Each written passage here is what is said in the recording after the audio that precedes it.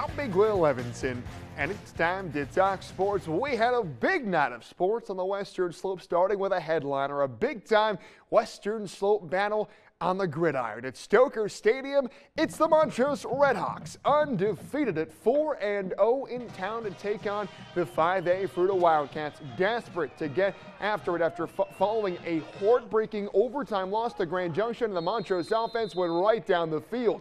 On the opening drive, Elijah Womack is somewhere in there with the ball. Touchdown Montrose. It's 7-0, and head coach Brett Mearns and his Redhawks, they are doing their thing in this first quarter. Another drive methodically down the field, and this time untouched from 2 yards out. Chase Mahan scampers in Montrose quickly at 14-0, and Fruita couldn't do much on offense, but the Redhawks could. Another long drive, another score. This time the QB keeper for Chris Mock makes it 21-0, but Fruita unable to move it with the Veer offense. They switch it up and finally decide to air it downfield, and Cooper Rao showed off the arm a bit here. And my heavens, on the outside, number 7 Carson Weddle was looking like Calvin Johnson on this drive. Now they try the deep ball, and again Weddle has the grab. A huge gain. How about Fruita throwing it downfield? And why not another throw to cap off their best drive of the day? Chris Bennett on the receiving end and extending it across the plane. Touchdown.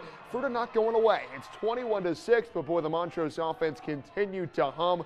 Under a minute left in the half, they go with the pass, and a heck of a grab made in traffic by Hunter Garul. Tack on another 7 for the Montrose Redhawks. They are feeling it on offense as they lead Fruita 28-6 at the half, and each team would score once more in the second half. Montrose happy to bleed that clock as much as they could in half two as the Redhawks roll and stay unbeaten. 5-0 are the Montrose Redhawks as Fruita falls to 1-4 as both teams prepare for league play next week. But let's take it to Grand Junction High School, where, boy, it was utter domination from the Palisade Bulldogs. This game was quick. I got there just after halftime at Stoker, and this was already well over. Thank you to Palisade Sports on Twitter for this great video from the scene as Palisade thoroughly dominates the GJ Tigers 25-7, 25-10, 25-6. About as dominant as it gets.